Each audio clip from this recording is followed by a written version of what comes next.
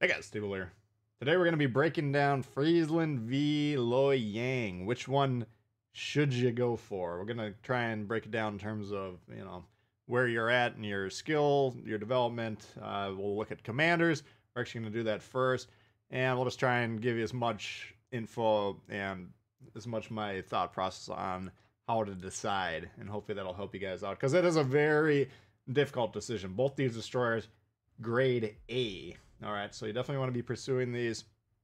Before we get too deep into it here, giveaways continuing. We got more Halloween chests today, and then tomorrow will be the end of the chess giveaways, and then Saturday the main event. Expected start time 10:30 Central. I do have to house sit across town, so I might be just a smidge late. Don't freak out if it doesn't start right on the dot, but I am planning on being here right at 10:30. And we'll get the giveaways going for, all throughout that stream. We're going to have tier 4s, tier 5s, and then one lucky winner. The grand prize will be the upcoming German premium cruiser Weimar, which we haven't even been able to test out yet. So that should be interesting. But lots coming up here. If you want to get involved with this one, let me know in the comments. Gamer tag and what's your system that you play on. So first we're going to punch it into the commanders here. We can actually look at it from that screen. They're not on here yet. First up, Swirsky. Now this is a guy a lot of people have been looking for quite a while. And he's been available on the Biscuit, the Boyskavitska, and the AKA the Boyskavitska, and the Orkin. Alright, but those are expensive premiums. Now he's on the Friesland, the European campaign ship option. And that's more reasonable. I think it's $10 worth of doubloons. Base trait, increased ship concealment rating. So you can put this on cruisers, destroyers, battleships, carriers. If you got, like we got Bay here, we got Swirsky. This is a double concealment build. Now, a lot of people, destroyer players in particular, want to run double concealment builds on every ship. I don't do that. I've had Swirsky almost since the game came out. I got the Biscuit quite off the early into my career on this game. And I did run double concealment for quite a while on a lot of them. But since then, I only run it on Swirsky and Bay just because they already have their own base trade built in. So you essentially get a free extra perk over here. But I know a lot of you guys are going to go balls to wall for that. That's fine. And then over here, I noticed after my Friesland video, I actually had the torpedoes selected. This is the Biscuit build I would normally run Orkin or Biscuit with this setup right here. Classic twist and track, so he's always been a strong commander. But since we got the Friesland for a couple more days, we'll put it on more of a gun focus, so keep that in mind. But that's Swirsky. Overall, pretty strong commander. If you're going to let the commander decision influence you heavily, then the edge goes to Swirsky. There's no doubt about it. Why is that? Well, over here we got Ding Dewey. Okay, and he's named Dewey because he's a generic commander. And generally, I wouldn't put any points into a generic commander unless they had a very strong inspiration. But we had to test out the Loyang for you guys, so we burned a lot of POs. That's just part of the gig. Okay, we get a lot of free premiums to test out and demonstrate for you guys, but we also have to put some POs into places that you wouldn't want to get them. Okay, so to be fair, the generic commanders do work best on destroyers, in my opinion. You can get a decent build here. This isn't a bad build, but no twist and track, no radio locator. So out of the box, we have the only destroyer in the game that currently does not have the option to use the radio locator, either the twist and track or the new perk, whatever it's called. Oh, nope. Or whatever it's called over here. Perceptive, okay? And then you can debate which one you prefer. That's fine. But both of those tell you the location of the closest, rough location of the closest ship to you. Very, very valuable, especially on destroyers. So we don't have that option. All right, so the Loyang will get better once the Pan-Asian line gets released. And we don't know if that's going to be early next year, late next year, never. I would put my money on never not being the correct answer. But how long it's going to take for these guys to become widely available, we don't know. So they could, you could make your decision. I go for the Friesland just because I like Swirsky, and then the next day, when the campaign's over, maybe they release the European destroyer line, and that. So I wouldn't personally recommend putting a lot of weight into the commander, because eventually presumably both of these guys will be available, widely available for free. But anyway, some of you guys do like experimenting with these the generic commanders. Reduce the reload time of your main battery, so we got moored off on destroyers already. If we wanted a double reload booster build, I guess we could put him on there. But I'm not that impressed with Ding personally. Out of the two, I like Swirsky better. But I'm not recommending you guys choose which ship you're going to pursue just on the availability of the commander. And I want to temper your expectations of the power of the double concealment build. Yes, it's a powerful build, but I just feel like there's better options. Okay, I'd rather add HP, for instance, by putting Sims on there, or a Tago, reducing the detection of the Torps, Tanaka, increasing the hit point or the damage of the Torps. There's plenty of other options I'd rather go with than Swirsky, double concealment. But that's the option that you do have available, and I understand a lot of you guys are probably going to get the Friesland just because Swirsky's going to tip the edge in the favor. Anyway, we'll check out the ships now. Alright, so jumping into the ships themselves, going into it, I was just kind of assuming I was going to prefer the Friesland. Based on the little I knew about it, I knew Loyang was going to be more of a traditional destroyer. Friesland, pure gunboat specialist with a little bit of an AA suite on it as well. Friesland, no torpedoes, okay? So if that doesn't sound appealing to you whatsoever, then rule that one out. Okay, that's the starter. What's the playstyle of the Friesland? Well, I still run it as kind of a counter-destroyer capping specialist, of course. That's basically how I run all the destroyers to their own ability. Your approach differs per destroyer, but of course, that's your goal. And you can do pretty well in that, but you have to adapt the playstyle. All right, now we have an excellent suite of consumables on the Friesland. We got American quality smoke. That means the really long deployment, long-lasting smoke. We got an engine boost. We got sonar, outstanding sonar, on par with the Z-23. Essentially the Z-23 sonar, which is now the third most powerful destroyer sonar at the tier. Okay. Only beat by the Loyang, which we'll talk about when we get to that boat. So we got an outstanding smoke sonar combo. We got basically high quality sonar, high quality smoke. We got guns that reload really rapidly. Now I initially wrote down 1.8 when I changed the build up a little bit. Then I got it down to 1.7. If you put on the reload, if you put on Mordov and even potentially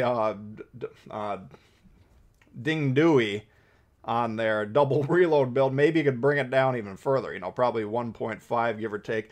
I don't know what the limit of that is, but it's very quickly reloading. Now we got one turret in the front, one turret in the back, 2 guns per turret. So can this thing get outgunned by other destroyers? Potentially. I don't think it's as dominant against other destroyers as you might think. I mean, Fletcher, you got more or less the same reload. I mean, it's a longer reload. I got 2.4 on mine compared to 1.7 on the Friesland. Yes, so it's significantly longer, but we do have an extra gun.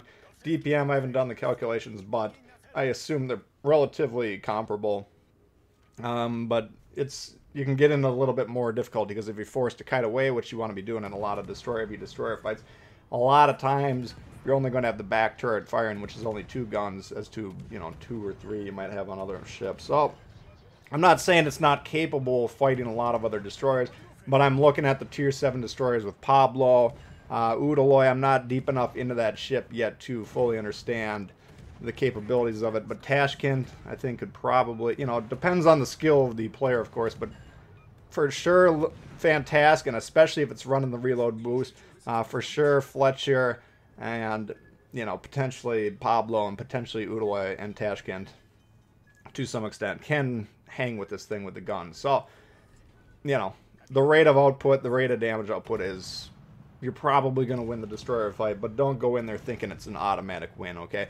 But in terms of what it can do well, it can deal out a lot of damage, alright? I've been playing a lot of Friesland, a lot of Loyang. I'm really digging both of the ships, by the way. I don't think you can make a bad pick when it comes to this. But the Friesland, you can put out these huge bursts of damage, that 10,000, 15,000 damage per minute, spraying them down, creating fires. And even though, they might be keeping an eye on the damage meter every time you hit them, and that's barely moving, 500 here, 500 there. Well, if you're doing that every 1.7 seconds, that's essentially, you're getting between on average, let's say about 750 per salvo, depending on the target. But sometimes you can get over, 1200, 1400, whatever it is. So you can put out quite a lot of damage in the Friesland, okay? Where it's going to be difficult, I think it's a higher skill ship. Okay, we don't have the torpedoes, so we cannot defend ourselves when people rush us. So we're going to have an immaculate understanding of flow and how to react to the other enemy team's positioning. So if they're closing in on us, how much room can I give them before I'm forced to retreat? How do I react to those situations? You got to have a pretty good understanding of, destroyer positioning, essentially, which I think is a lot of watching the destroyer players running around out there. A lot of people struggle with that, okay? Let's just be honest about it. Not the easiest part of the game. These are the parts of the game that take a lot of learning, okay? So we don't expect new players to jump into these ships and play them well. But I'd say between the Loyang and the Friesland's skill ceiling or floor, whatever it is, I mean, it's more difficult for the Johnny Potatoes of the world to play, in my opinion. That said, I think you can have a great time with this ship. So, Friesland, if that sounds appealing to you, and we should note AA. Now, I've just introduced the AA stat to my chart. I'm not ever going to really do that deep of a dive on it. All I'm doing is listing the summary number that you would see without zooming in too close to the stats, where it would say the Fletcher's got a 55 AA rating. Akazuki, 64. Okay. Friesland, 83 rating. So, I mean, out of the destroyers at tier 7, except for the Pablo, which I didn't record until when I had that. I wasn't keeping track of the A stat at that time. I'll re-record it once I get the Pablo back in the fleet. But from what I can see on my charts, the Friesland has by far the best AA suite on the tier 7 destroyer. So another selling point. Carrier's not that prevalent at tier 7 yet, but someday those carrier players will grind it out and they'll start to populate that tier a little bit more. So overall, Friesland, very good ship. If you can keep an eye on your positioning, keep yourself safe, use island cover. You got to be using island cover expertly, as a cruiser player would be. You only got so much smoke, and you need to be dealing the damage, because that's what this ship's out there to do. Pile on the damage when applicable, when you can safely do so. Then you rack up the damage, then you might go quiet for a little bit while you're repositioning, then you go after it again. So that's kind of the play style. If that sounds appealing to you, I think Friesland might be up your alley. Loyang, just looking on the ship itself, I thought going into it, okay, well, it's just another run-of-the-mill torpedo boat, probably. What I didn't understand was the super sonar, 5.4 kilometer detection. Let me just check what the Hipper is. I think it's 5.6 on the Hipper, surface detection. So imagine how good the Hipper sonar is. We're just a smidge behind it in this, and we got the smoke. Okay, so there is no other destroyer in the game excepting the Orkan, who does have the radar, but of course that one doesn't have a smoke, so it can kind of counter your smoke sonar combo, as can of course radar cruisers in general. But just talking about destroyer v destroyer fights, any other destroyer, if you can keep them past 4.4, which would be the Z-23's sonar range, and keep them within your 5.4 surface detection, you got that full kilometer that any other destroyer, they're going to be getting shot while they're pushing into you, trying to close that distance. And most of the other destroyers don't even have the sonar, so they're going to have 5.4 kilometers where you can effectively gun them down, and you're spotting them for your team, which you're hopefully shooting them down again. Extremely powerful. Okay, so imagine the German destroyer playstyle on more or less of a USA chassis. It's basically a Benson or a Fletcher knockoff with some alternations. We got 4 turrets with 1 gun each instead of the 5 that we would see on those. So the damage per minute not quite as strong, but we do have the option to put on Screamer torps, which we'll talk about on that. But we got the mobility, we got the speed, we got the gun power more or less. You can probably compare it more to Benham or a Sims, those type of ships with the 4 turrets. Think that in terms of the gun output, powerful smoke sonar combo, and the torpedoes. You can put on the lazy, ponderous, long-range Benson torps. You got one option is 9.2 kilometers, 59 knots in the water for a 7.17 second detection, or a reaction time rather. And you shave off 11 seconds on the reload. So it goes down from 103.7 on the screamers, which we'll talk about here in a moment, to 92.7. That's if you don't put on the torpedo mod. And we're about 5,000 damage less with these lazy, ponderous, long-range torps. Or if you put on the screamers, 6.7 kilometer range, 72 knots in the water. Not quite as fast as Fantask or Yudachi, but beyond those two ships, you know, the fastest torps that we currently have available at the tier. Or, I'm sorry, I guess the ZF6 looks like that's 79 as well. But overall, pretty fast torps. And, you know, 7.48 second reaction time. So they get about a half second more, to, you know, 0.3 seconds actually more to react, which isn't really functionally that much. But excellent torpedo performance, however you want to set it up. If you're comfortable getting close to them, you're more of an experienced destroyer player, then if you go with the Loyang, which you might well want to, I would put the screamers on. If you're new destroyer player in either category, I would pick Loyang, okay? But we'll go more into the which one should we pick here in a moment. But how I would configure it, newer players put on the long-range torps, more experienced destroyer players probably put on the screamers. Mobility, great. We got 39.1. You know, that's compared to 36.5 on the Fletcher. Outstanding 570 turn radius. That's Fletcher-esque at 560. And the rudder shift, 2.6 actually. So outstanding Fletcher detection.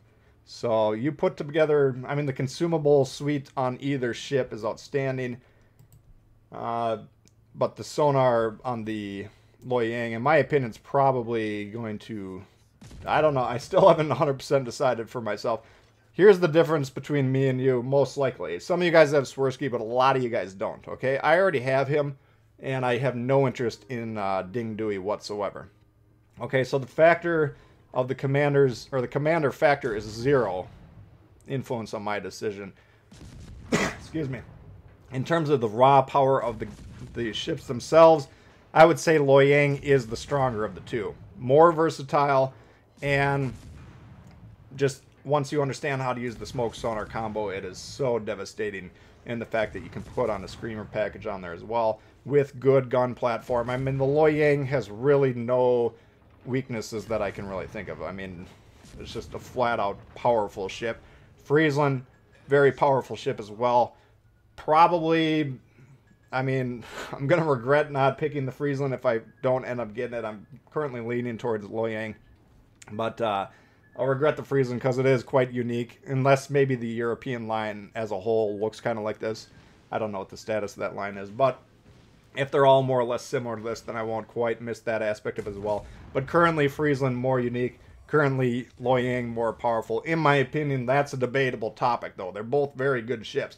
If you're planning on skipping this campaign and you like destroyers, change your mind, okay? You're making a mistake here. This is a very good set of ships.